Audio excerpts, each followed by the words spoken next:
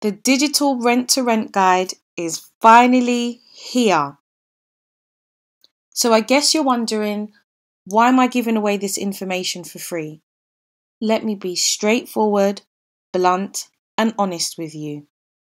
I was one of those people who paid thousands of pounds for a property strategy course only to realise the information was already out there.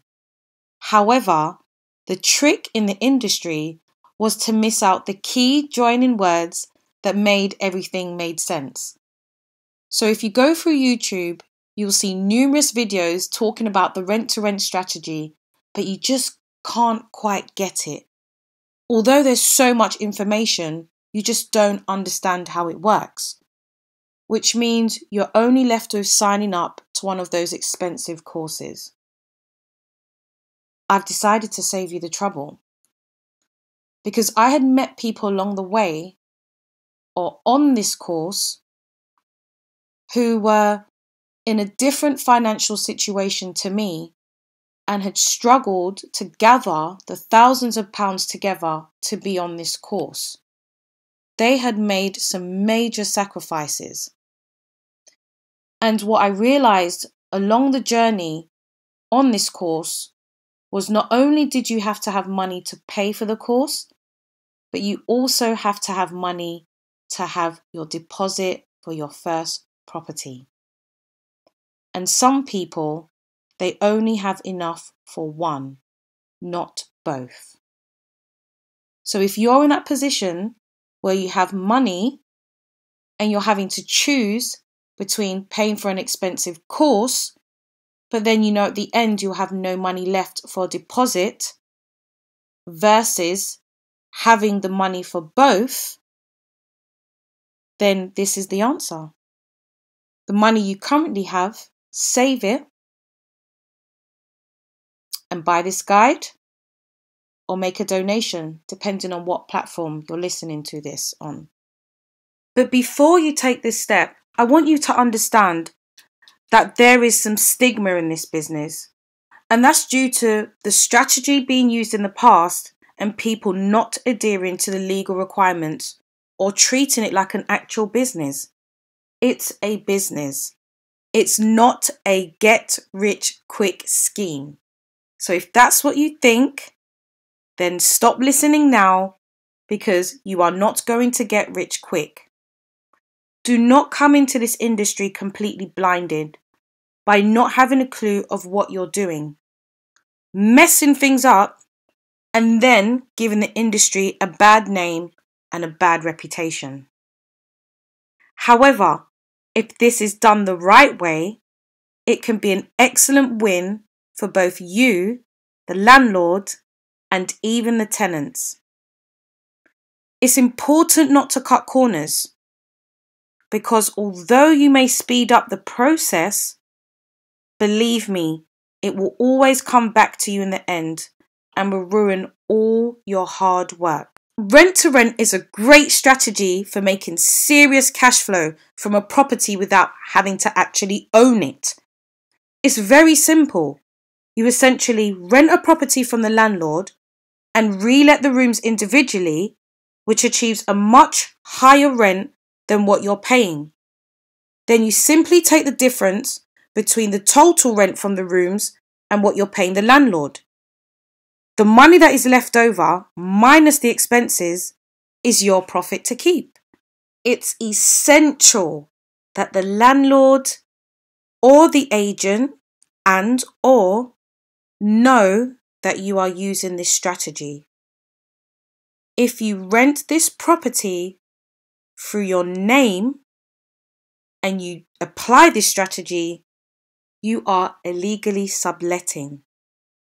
However, if you have a registered business and explain to the landlord and the agent that you are doing a company let and you'll be reletting the rooms to individuals, then you are operating within the law.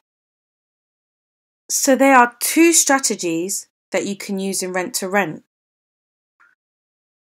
Number one is rent the property via a company let. This is where you work with agents and landlords. You rent the property just as anyone normally would, but through your company name, making it known that your intention is to then re-let the rooms to your tenants. You will normally need to pay a standard 1 month's rent and 1 month's deposit up front. This will enable you to take the property on.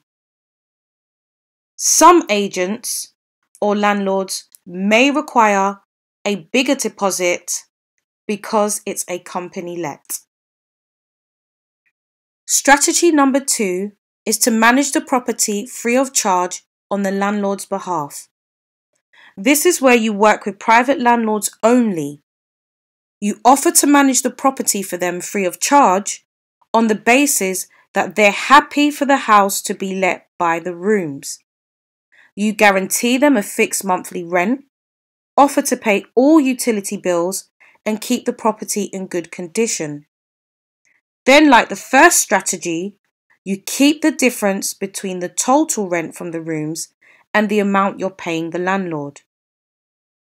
You normally will not pay anything up front to a private landlord.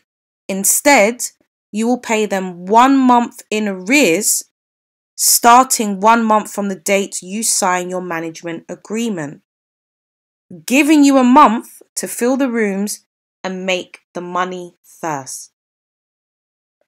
Choosing your property and area. For a rent-to-rent deal to work, you need at least 3 rooms that you can let out as bedrooms, preferably 5. For example, a 3-bedroom house with 2 separate reception rooms that can be used as bedrooms. Remember, depending on the figures, you can mix and match this. For example, you may want to only use 4 rooms as bedrooms and keep 1 reception room as a shared living room. Co-living space. Or, for example, a 2-bedroom property with a separate living room that can be used as a 3rd bedroom. This only works in areas with high room rates. Be sure to look at your floor plans where possible, or ask the agent or landlord about the layout before you travel to view a property. This is so important as it saves time and money. For example, you may find a 3-bedroom house with a reception room, but when you see it in person, the reception room is an open plan to the kitchen or a bathroom. Of course, this will not be appropriate, as you cannot rent a room out to a tenant where the other tenants have to pass through to get to the kitchen. Now, there is the option to use a partition wall, but as this is a manual for beginners, I'll just keep it simple. It's completely up to you which area and how many you want to work with. As a general rule, it's wise to choose an area no more than an hour away from where you live or spend the most time. This is because you're going to need to visit your properties frequently, at least in the beginning when you're filling the rooms. Location of the property within an area is something to consider also. Properties close to public transport, town centres, and shops will be the easiest to let by the room. No one wants a room in a house that is miles away from everything. After choosing your area, you now need to do the numbers. Research the market, rental prices for rooms in your area. Have a look on spare rooms. Write them down, calculate them. For example, double rooms in an area going for £500 a month and a single room for £400 a month. Let's do the figures. Based on the model that we discussed, a 3-bedroom house with 2 reception rooms, giving us 4 double rooms, the 2 double bedrooms upstairs, one dining room downstairs and one living room, and a single bedroom upstairs. That will be 4 doubles at £500 and a single room at £400, giving us the total of £2,400 a month. So for a house with 5 rentable rooms, with the total of £2,400 a month, minus your utility bills, because of the climate we're in, the figures may vary substantially depending on the deal that you have. Minus your utility, council tax and the landlord's rent, the remainder profit is yours. However, you may find that within one or more of your chosen areas, the numbers just don't work. And that's fine, just move on. For example, you may find a 3-bedroom house with a dining and living room, 2 double rooms upstairs for £450 in that area's going rate, a single room at £300, and the double rooms downstairs again at £450. This only leads to you having minimal or no profit. If the landlord wanted £1,400 for this house in this area, it's not going to work. However, do remember that you're always going to try and negotiate the rental amount you pay the landlord within reason. Testing your chosen area. Now that you've provisionally chosen your areas based on distance and potential profit, you still need to make sure that there's enough demand for rooms in this area. Your research may show that rooms can go for great prices. But what good is that if it takes over a month to fill that room? Because there aren't enough people in the area looking. What do? Put tester adverts online in your chosen area. For example, you've chosen Clapham, and from your research, rooms can go for £750 per month. Put up an ad on Gumtree or Spare Rooms, using generic pictures and stating that the rent is for £750 a month.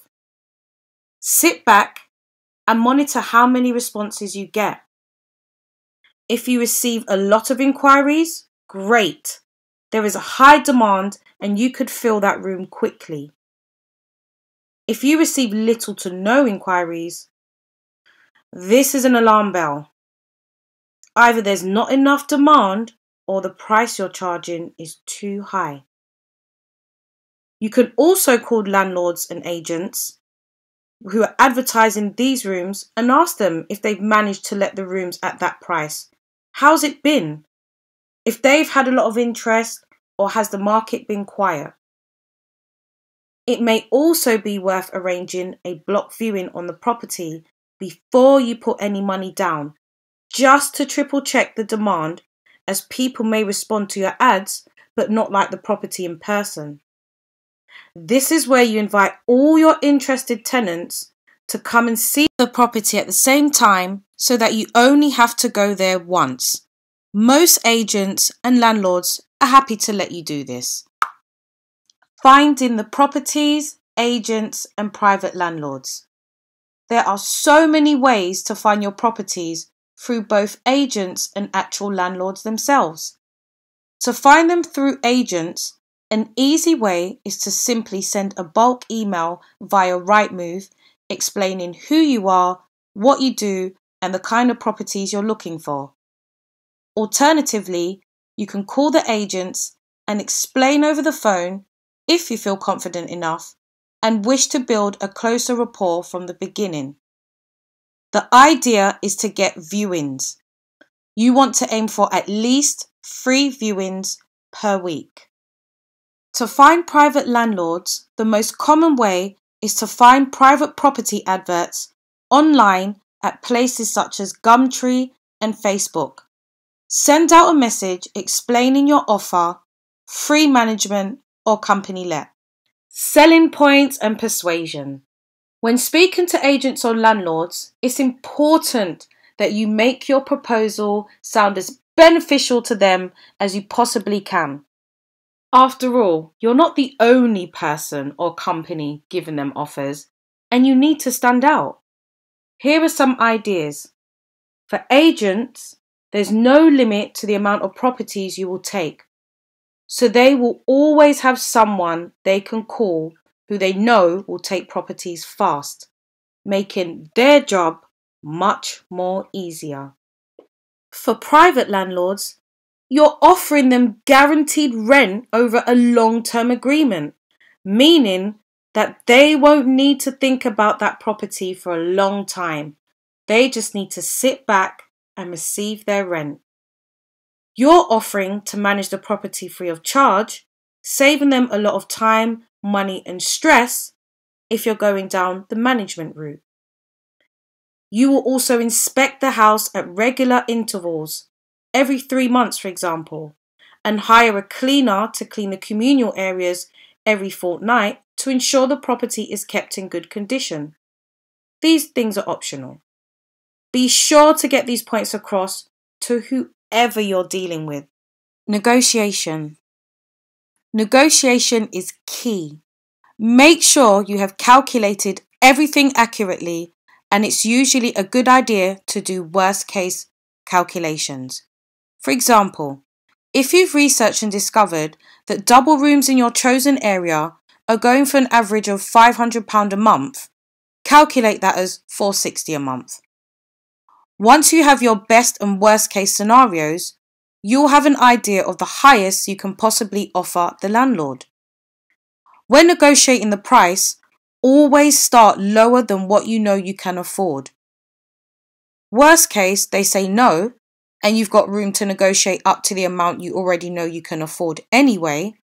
And best case, they agree and your profit has now gone from 500 to 700. Be careful. Don't lose a deal because you're being too greedy. Balance is key. Now remember, take into consideration the location of the property and the condition. Just because the average rent for a 4-bedroom house, for example, is £1,500, it doesn't mean that every 4-bedroom in that area is worth that amount. One house may be right next door to the train station, newly refurbished, whilst your property may be a little further from the station and in need of a refurbishment. Use your common sense and compare the condition and location of the property to the ones on the market going for the same price. Thank you for listening this far. Here's an industry bonus for you. Most rent-to-rent companies only take on properties that are 0.5 miles away from a train station. This ensures that your home will likely be filled very quickly and consistently have tenants in there. Thank me later. And again, thank you for listening this far. Agreements, property checks. Depending on which strategy you are using, you will need different types of agreements. With agents, you do not need to worry about which agreement to use, as they will usually have their own. With private landlords, using the free management strategy, you simply need a management agreement between you and the landlord, stating what each of your responsibilities are and the agreed rental amount. It is best to get a solicitor to draw this up for you, or you can purchase a pre-drafted one from me. Before signing any agreements, make sure you thoroughly check the property for any faults that your tenants may complain to you about later. For example, a faulty light switch, broken white goods, heating not coming on, etc. Ask if the landlord will fix these faults before you take on the property. If not, factor this into your offer. When viewing the property, think as if you was moving in yourself. What would you be looking out for? Don't be afraid to ask questions and be thorough. Closing the deal. With both strategies, you're going to need some form of professional front. Working with private landlords is a little bit more flexible. However, the more professionalism that can be seen, the better your chances. For agents, you're going to need an official company to pass referencing for a company let. This is very easy. There are countless companies online who will officially register your company on your behalf for a small one-off fee, and it takes less than 48 hours. However, even once this is done, your company's not going to have any financial credit history for a while, which is what referencing companies want to check when you're applying to rent a property. This is where a guarantor comes in. A guarantor needs to be someone who is earning a certain amount per year, usually 36 times the monthly rent, who is willing to sign your tenancy to say that if you don't pay, they will. Explain to the agent that your company is a fairly new company and so there isn't much history to check, but you can provide a guarantor. Most agents are happy with this. For private landlords, you do not necessarily need to have an official registered company, although some may ask for this. You can generally be working as a sole trader and that is sufficient enough. This is because with privates, you are not trying to actually rent the property, you are just managing it. And therefore, no reference checks are needed. A professional website will really help to give the best impression to the landlord and of course, how you present yourself.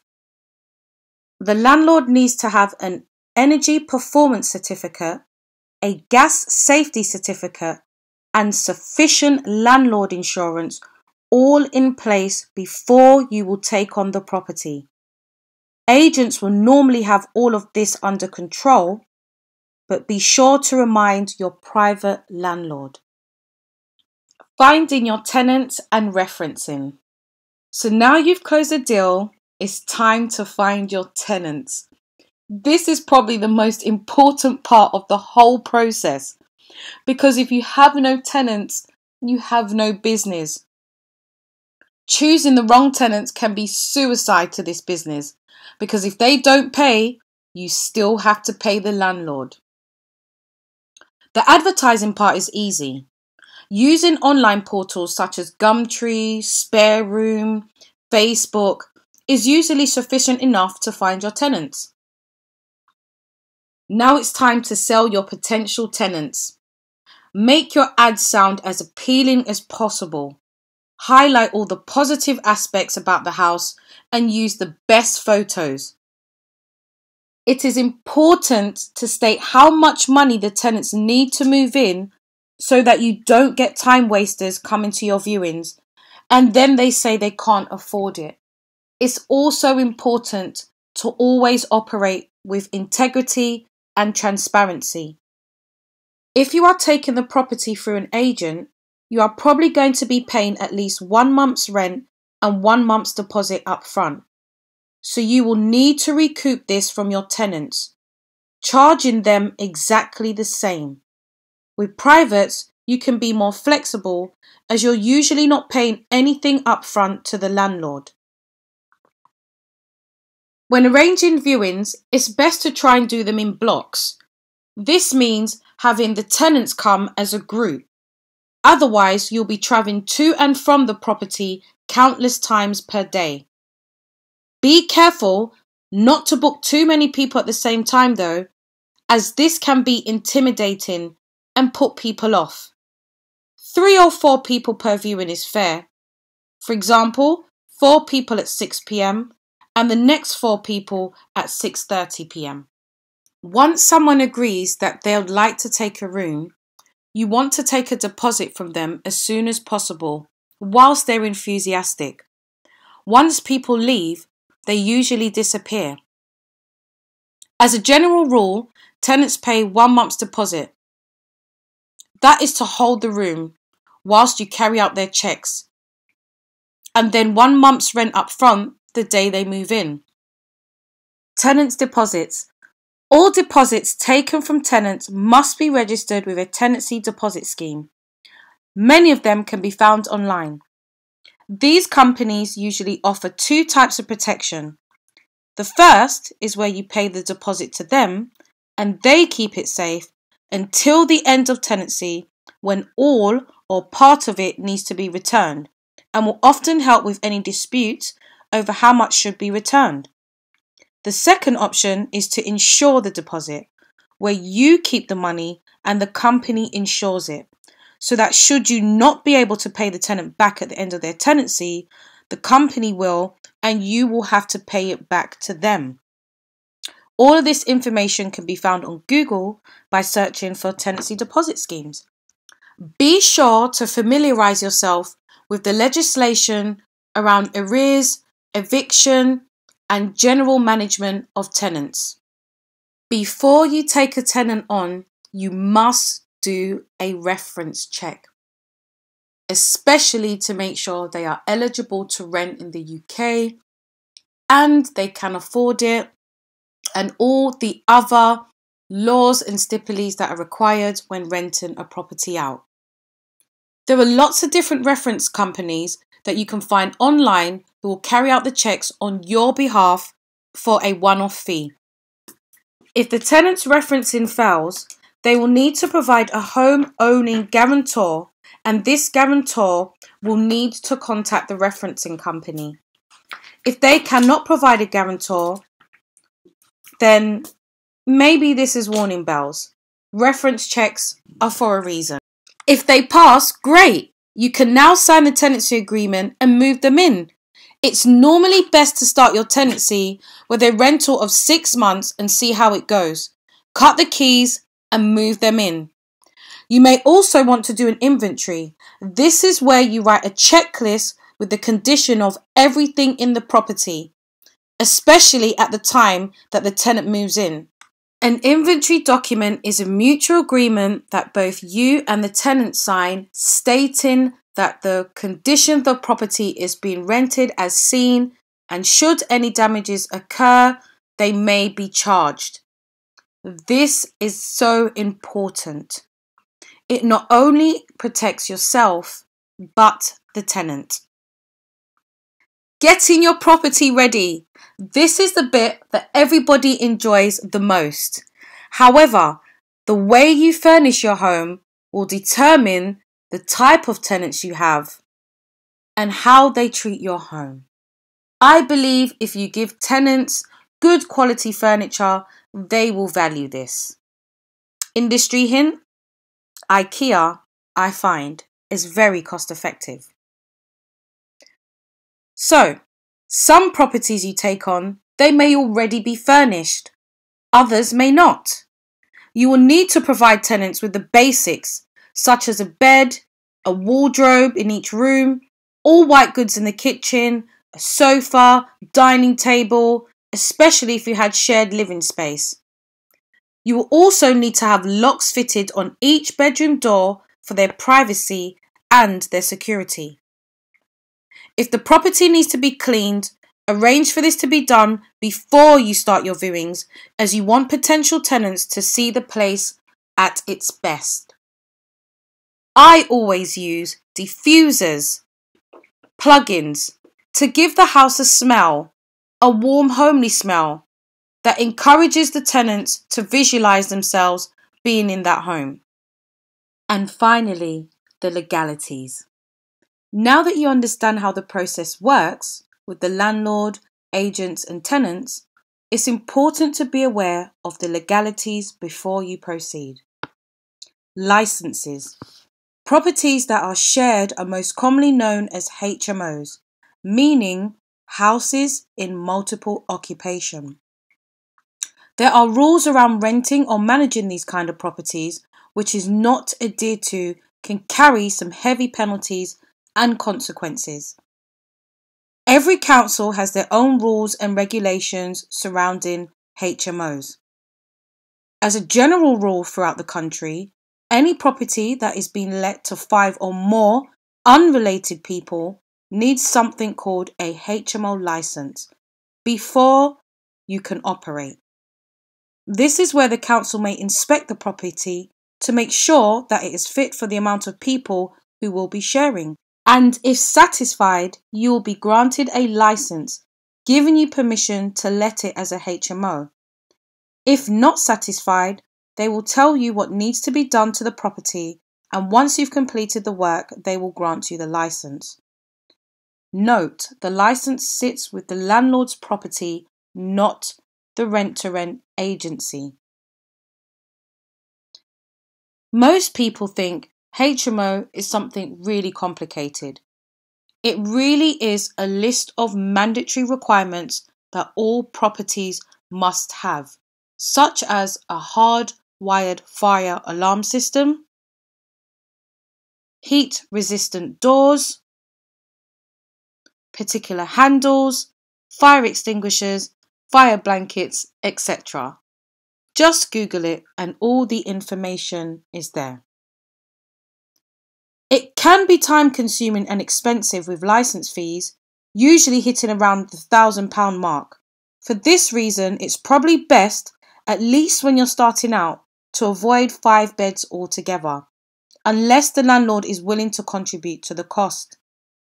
Properties that have less than 5 tenants almost never need a HMO license.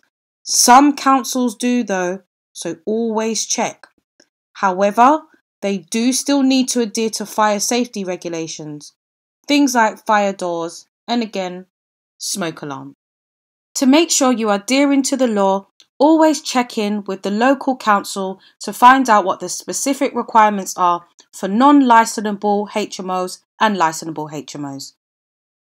As we come to a close, I want to leave you some top tips.